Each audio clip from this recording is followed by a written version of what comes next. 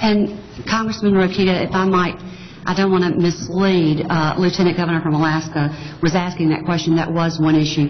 To be a little more specific with you, we were concerned or I felt that a majority of the group made some comments about some recommendations that have come out of DOJ, stating basically that if absentee election ballots were late, then the Secretary of State would be fined. And, of course, we understand nobody has worked harder, as you know, and nobody will work harder than Secretaries of State from around this country to ensure that our military are allowed to vote.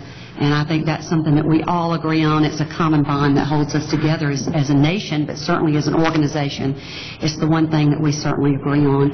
But, you know, the concern was that we would be sued, though election absentee ballots are not handled by Secretaries of State at all, and in many cases are a different entity of government that has no accountability to us. Then we're held responsible. To answer your question about what one of the solutions might be, it was recommended this morning, and I'll have to tell you not by me because my governor's birthday is February the 3rd, and I don't want to share this with him, but someone said if they're suing the state, why not the governor? Why are they suing the Secretaries of State? So that, you know, that is an interesting concept because the governor, based on a recent Supreme Court decision in my state, is the absolute authority on all of government within our state. So it's a good question, I think. I think it's a good question. I think it's a good issue for this group to be working on. What I'm seeing in Washington already, it's really easy.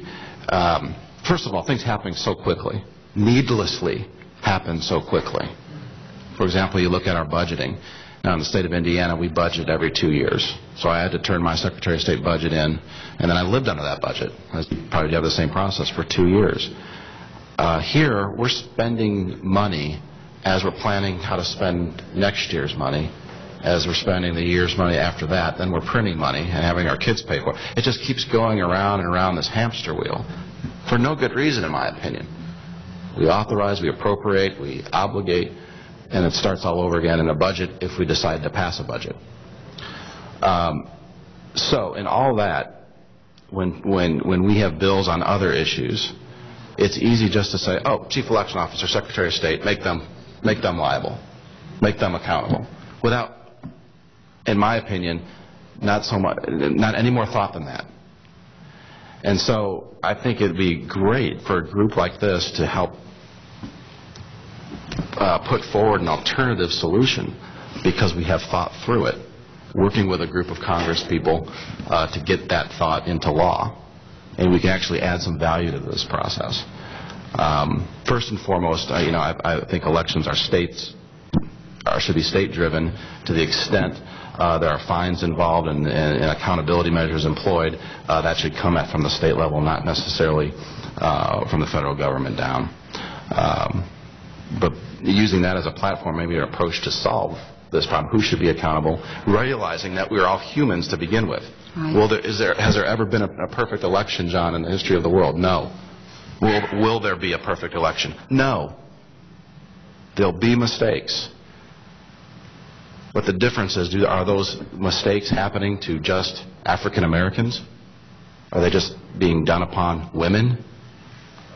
Are they being, that's the difference. Will people, Indiana had 5,500 poll workers, average age 72. Sure, there'll be mistakes, not because they were 72. The 22-year-olds also make those mistakes. But that's the difference. Are they unintentional? Are they ad hoc? Or is there a systemic pattern? And I think we've done a very good job before 2000 and after 2000 of making sure that when mistakes happen, they're honest ones. Thank you. Scott Gessler from the state of Colorado. If you could explain to me, just help me out a little bit on the on your committee's scope of oversight and duties. I mean, obviously, we've talked about during the last few days the EAC. We've talked about some of these apparently Department of Justice proposals creating private rights of action against Secretaries of State and personal liability and fines against the Secretary of State from the Department of Justice.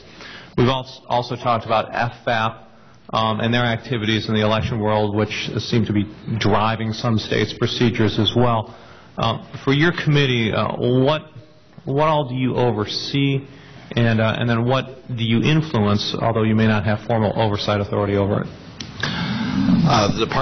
The Committee on Administration basically oversees the EAC and the FEC, and then we certainly have influence over the FBAP process. So, of course, we also issue the members parking passes and things like that. But that wasn't the heart of your question. That could be a fair amount of leverage. I'm just trying to find out who should I talk to, and I guess maybe parking passes. Basically, what we're dealing with is FEC. We've had a hearing with them. EAC, we've had a couple hearings with them, and then the military voting process as well.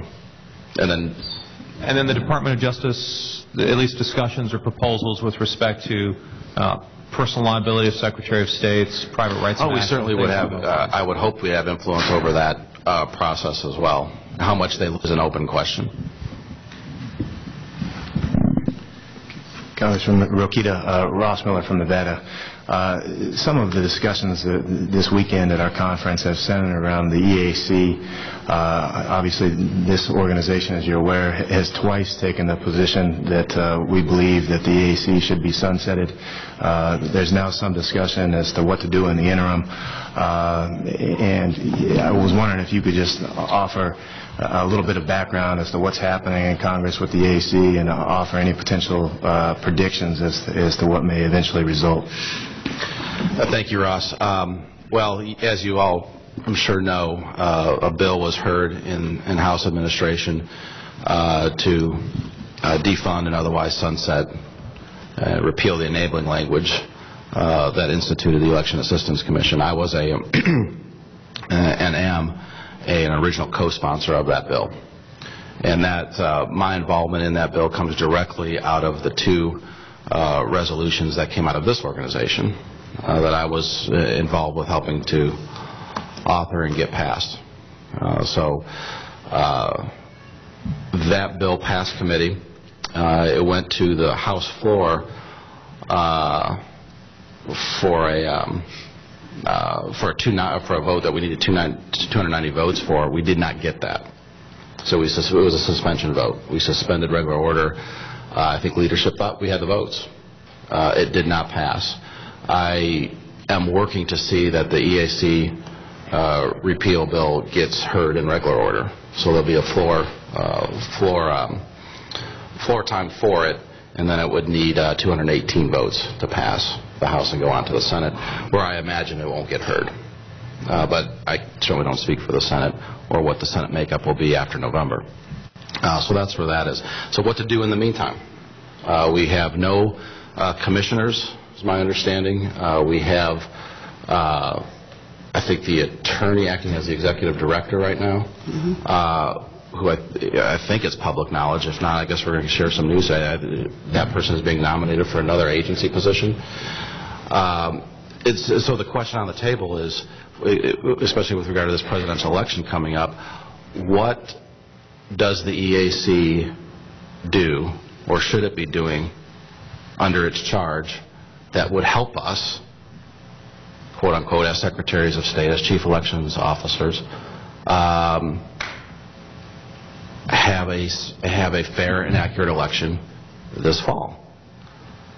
And I will be the first to admit I am rusty on duties right now of the EAC, aside from the legislation I've worked on. But with the other issues that we deal with in Congress, I rely on my memory as being a former Secretary of State. But I can't think of what is absolutely necessary that the EAC do in order for this country and these states to have successful, fair, and accurate elections this fall. And so I ask each one of you,